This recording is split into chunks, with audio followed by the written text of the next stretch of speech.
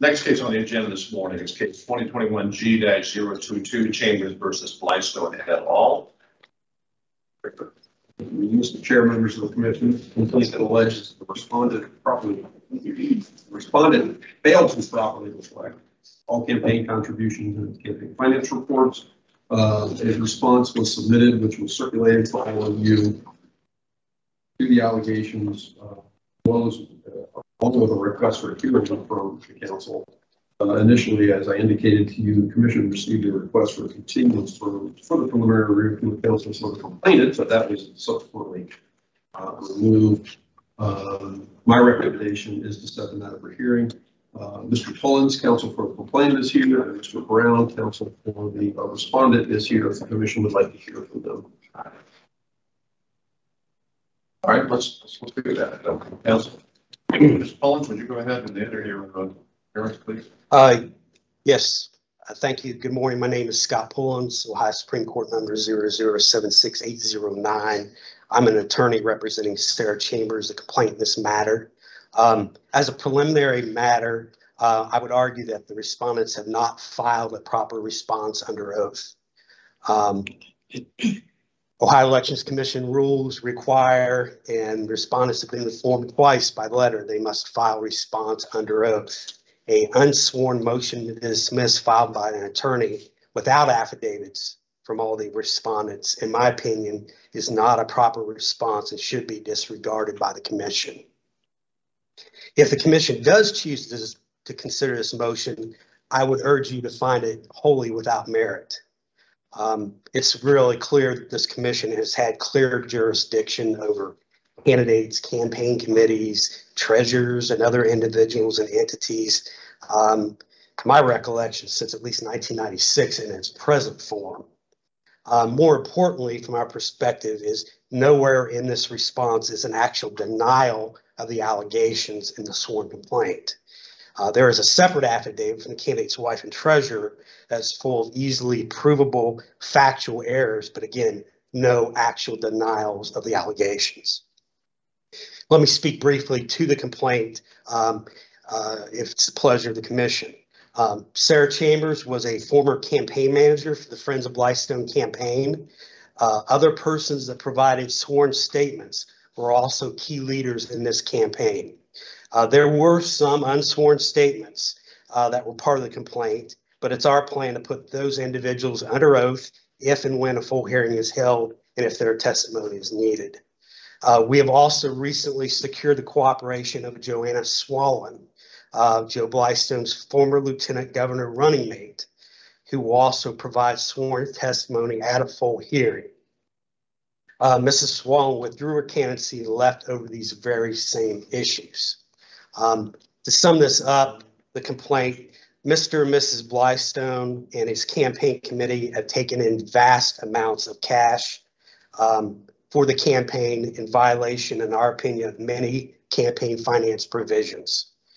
Ohio law requires them to itemize cash contributions that are in the amount of $25 to $100 and file them with their reports. Ohio law prohibits them from accepting contributions in cash of more than $100 per person. Contributions of under $25 may be reported as a lump sum. However, the campaign must still keep records of these contributions. The Blystones allege and reported that they raised approximately $88,000 in cash contributions of under $25. That was over 1/3 of their contributions raised, and we believe they simply cannot and will not document these contributions in any way. What they have appeared to have done to us at events after event is to pass buckets around and have people simply throw cash in the buckets. There's no documentation, no donor cards, no limit on how much cash they've taken from an individual. Just throw it in the bucket, and guess what? We report it all as contributions of $25 and under. Mrs. Chambers and the witnesses strongly believe the Blystone Campaign has no records whatsoever for these $88,000 in cash contributions that they received and reported as being under $25. They also strongly believe this act was deliberate and have testified with sworn affidavits that it was. Sworn witness after sworn witness have alleged they personally witnessed or they themselves made contributions of over $25, which were never reported. Sarah Chambers alleges that she made contributions not by cash, but through a credit card via their website in excess of $13,000 and has provided the receipts and the bank records to prove it along with their sworn testimony. But yet the campaign has not reported these transactions during the time period they took place. Complaints Exhibit 1 is a video of Dr. Doug Frank making a $100 cash contribution at a public event that was never reported. Since the complaint was filed, we have obtained another video, and we will show it, if possible, at a full hearing of Dr. Doug Frank making a second $100 cash contribution video that was also never reported. Respondents argued these contributions were props. Commissioners, with all due respect, that assertion in itself is a deception and, in my opinion, a clear violation of campaign finance laws. They are also wholly factually incorrect in their affidavit. Doug Frank did not hand Joe Blystone a $100 bill. He counted out 5 $20 bills, and it's all on video. This campaign, in our opinion, can't tell the truth even when they're caught red-handed on tape. We certainly look forward to putting Mr. Frank under oath at a full hearing. Members of the commission, we have videos, we have bank statements, we have multiple sworn witness statements from former campaign officials that illustrate numerous violations of Ohio's campaign finance laws. We believe that we have provided more than enough in this sworn complaint to show that probable cause exists for multiple violations of Ohio's campaign finance laws. At a full hearing, we believe we'll be able to prove these violations of Ohio's campaign finance laws. We would urge the commission to set matters for full hearing, and I'd be happy to take any questions that you may have. Thank you, Mr. Paul. Any questions of Mr. Paul by the commission? Thank you, sir.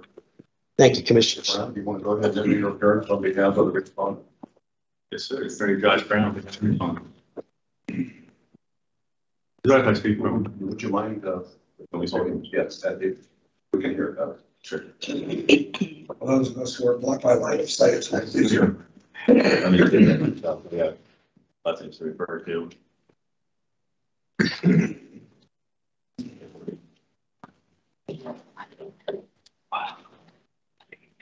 All right, thank you, commissioners. The first big problem that we face is that the complaint is not acceptable to the commission.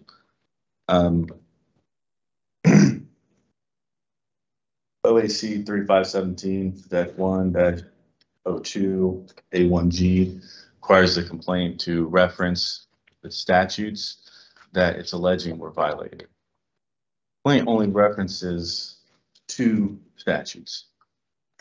One of them is 2921.412. That is a theft in office statute. So that particular statutory reference has to be discarded because it only refers to people that are in office.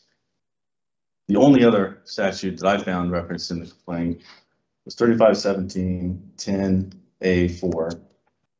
That is a statute in the ORC that requires the treasurer to file reports and basically requires the treasurer to file those reports accurately. That statute is not within the jurisdiction of the Ohio Elections Commission. Therefore, the Ohio Elections Commission lacks jurisdiction to adjudicate this dispute. The commission's jurisdiction is laid out in 3517.153. References 6 statutes and none of them are 3517-10. There is a reference in there that allows the Ohio Elections Commission to issue a advisory opinion or legislative recommendation regarding to parts of that .10 statute. So therefore, this complaint cannot be accepted because of a lack of jurisdiction. The OAC statute says shall, and so the complaint is under an absolute requirement to reference the statute. So we would ask that, first of all, that it be dismissed on that basis. If you went through the motion to dismiss that we filed, you'll find that there are basically 11 categorical motions to dismiss. So I'm going to go over some of the most important ones and respond to some of the complainants, the things that the complainant referred to in his remarks. He said that there's no denial. So the affidavit does deny any wrongdoing. And so that's a sworn statement under oath by the treasurer. And then there's the issue of what needs to be denied. So what I'm doing right now is I'm asking you to dismiss on jurisdiction, but let's say you don't want to dismiss on jurisdiction. So now I'm talking about the merits of the complaint and the substance of the allegations made in the complaint. So once we get to that, we deny wrongdoing, and we've done that. Treasurer's done that in sworn writing.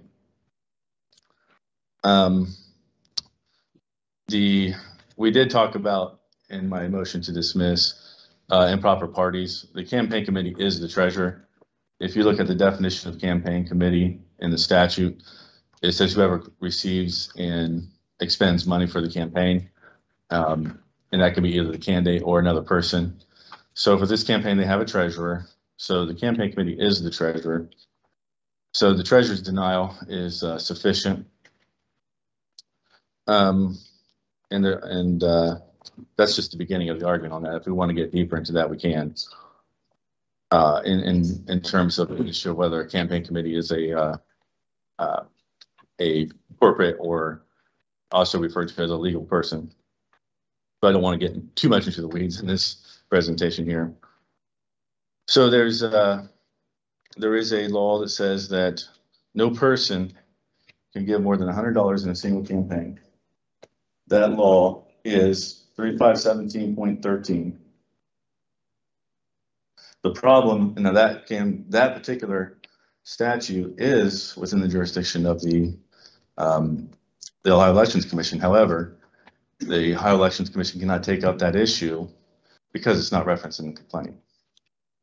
However, if you did choose to take it up anyway, the statute makes the person who makes the contribution the liable party.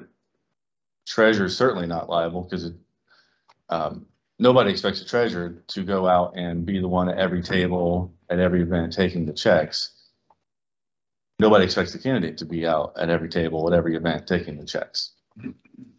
So the treasurer's only responsibilities under the code are to take the money, deposit it, and report it accurately, and to write checks for the campaign. So the respondents cannot be liable for the $100 limits because the statute makes the person liable and not any other entity. Now, if you read that entire statute, you'll find that there is liability on a campaign committee, candidate, and other parts of that statute. It's one of the only parts of the statute that actually says person. So it's clear that the legislature chose to make the person liable.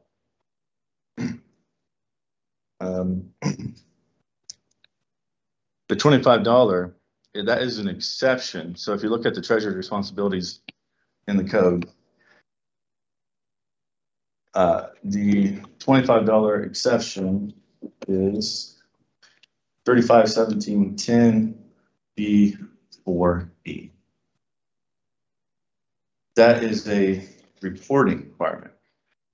That is not a gift requirement. That requirement is placed on the treasurer and said the treasurer that is an exception to what the treasurer has to report. that is not a requirement on the gifts. So if we're at the table at an event in, Newark, Ohio, treasurer's not there, candidate's not there, a volunteer is taking money, the requirement in the statute is not on that event. The requirement is on the treasurer to report accurately. And this is an exception. The $25 is an exception to that requirement. That's why the treasurer cannot be liable for that transaction out in the field. If you're I know some of you worked on campaigns, especially the senator. The treasurer candidate, they're not out in the field always taking those donations. So that requirement is a requirement on the people that are taking the donation. And the treasurer's only job is to take that money, deposit it, report it accurately. And if I really would like those 3 words to really stick in your brain. Take the money, deposit, report it accurate. That's all that the Ohio Revised Code poses on the treasurer in terms of their duties. For those of you who may have not worked on a campaign, very rarely do you even see the treasurer during a campaign.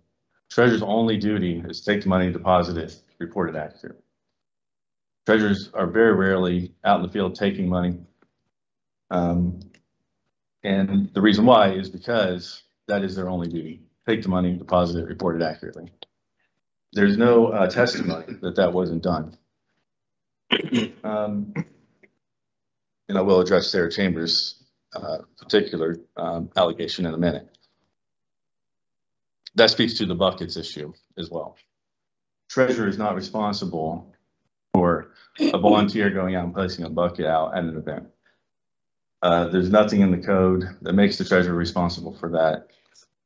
There's nothing referred to in the complaint. There's no statute referred to in the complaint. The complaint says they did it. We don't think it was right.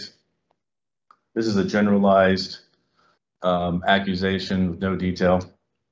I want to speak to and getting to that issue, I want to speak to one of my other reasons for asking you to dismiss this complaint, which is this complaint pleads fraud. And fraud in American law has to be pled with particularity. Nobody knows that better than Mr. Kreitz, I know that. So there are 2 types of rules. There's malum per se and there's malum prohibitum. And it's one of the first things you learn in law school. The reason you have to plead fraud with particularity is a malum per se rule, which means in malum per se, something is made illegal or improper by a rule because it's inherently wrong. So murdering somebody is wrong whether there's a rule against it or not. So that is why murder and the law against murder is a malum per se law. Filling out a form to get your 501c3's tax status is a malum prohibitum rule. There's nothing inherently wrong with getting tax status without filling out a form. It's a rule for the purpose of ordering society. If you look at my motion to dismiss, there is a section in there about pleading fraud with particularity, and it quotes the House Supreme Court in explaining why pleading fraud with particularity is a malum per se offense. It is inherently wrong to plead fraud without doing it with particularity. How much particularity is needed? At least enough so that the respondent can know what the allegations are against them, what rules they violated. In this case, we don't have sufficient detail. That is explained in detail in the motion to dismiss on a case-by-case basis. I said this is pled with not enough particularity. Here's the things we would like to have had that would make it sufficient to have been pled with particularity. We would like the place, the amount. What did you actually see? What did you not see? That is malum per se. That is by principle and fairness required in the complaint. All right, and then we get to Ms. Chambers' donation, which was referred to in the complainant's remarks. Ms. Chambers admits that she was refunded money from the campaign She provides no context for the money that she allegedly gave to the campaign. And then she says, this is what was reported. In order to plead with particularity, she needs to explain why that amount that was reported wasn't correct. And her complaint doesn't do that. So it doesn't give us enough information to respond because we don't even know how much she alleges she was refunded. And we don't know what the context was of the money that she gave was. You know, was it an in-kind where she was, for example, buying some hot wings for a fundraiser or something like that. And that would make a big difference in terms of the reporting. The treasurer has said, I've reported everything, I deposited everything I took, I deposited, and I reported it accurately. That's her requirements. That's what she testified she did. So the complainant referred to $100 cash donation with Dr. Frank. Again, the statute would make Dr. Frank the liable party, not the campaign, because it says the person who makes that donation in the statute. However, there is testimony in the affidavit that the $100 was meant to encourage people at the event to give money, and the money was given back to him. That it was a presentation. There's nothing in Ohio law that requires somebody to report money that you didn't take. Treasurer has to report what was given to her. If that money was never given to her, it doesn't have to be reported. If it was given to a person in the campaign and they gave it back, they burned it, whatever they did with it, Treasurer's not responsible for that. Treasurer's only responsible to take it, deposit it, and report it. Treasurer's not responsible for what happens out in the field.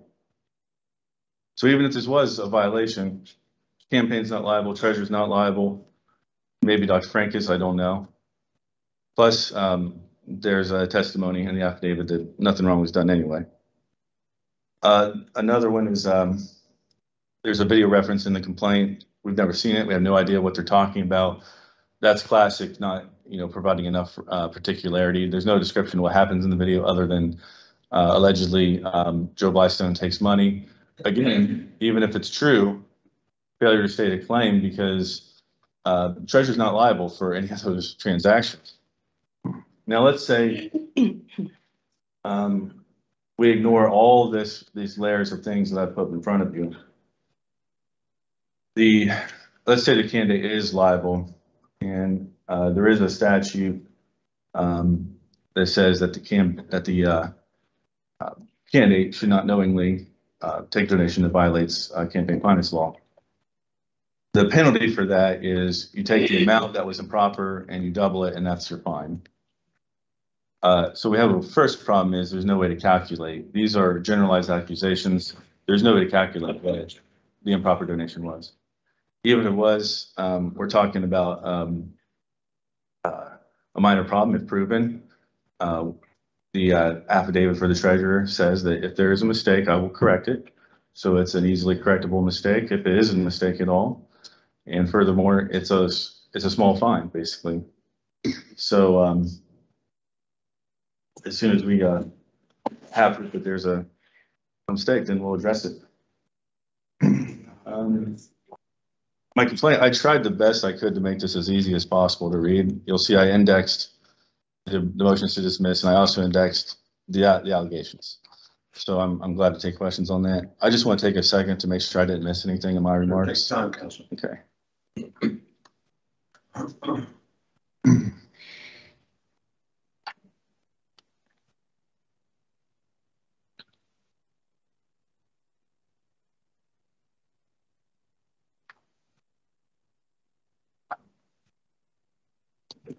Okay. Yeah.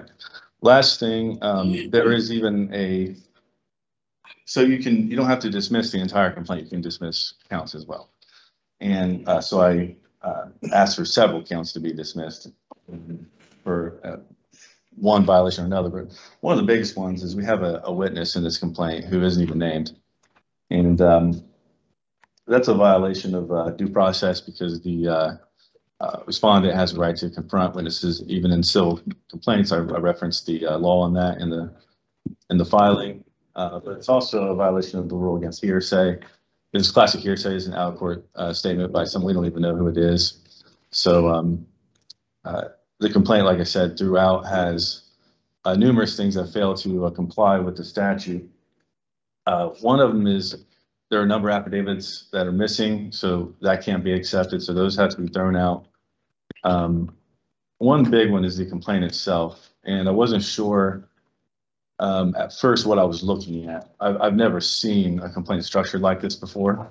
So, and being a civil litigator, I look at a lot of complaints and even pro se complaints, and I just I didn't know exactly what I was looking at.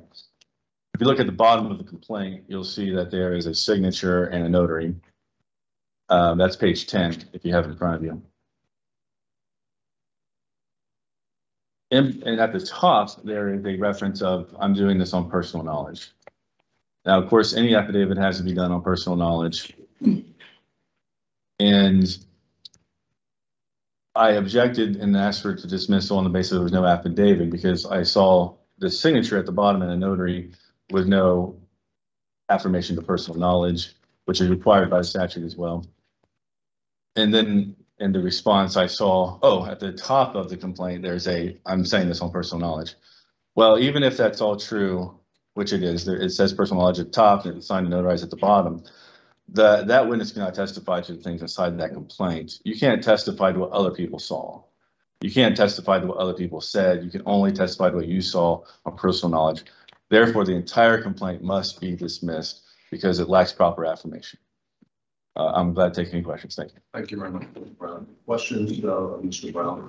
And it's a lot of information. Thank you very much. Mr. Richter, is anything you've read or heard change your opinion regarding the setting of this great hearing? No. All right, any other questions of Mr. Richter about the motion?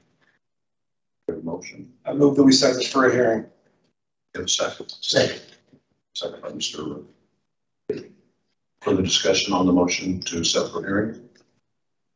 All in favor of the motion, signify by saying aye. Aye. Opposed, same sign. Motion carries by vote 7-0, and that will be stepped down for hearing. Thank you very much, gentlemen. Thank you, commissioners.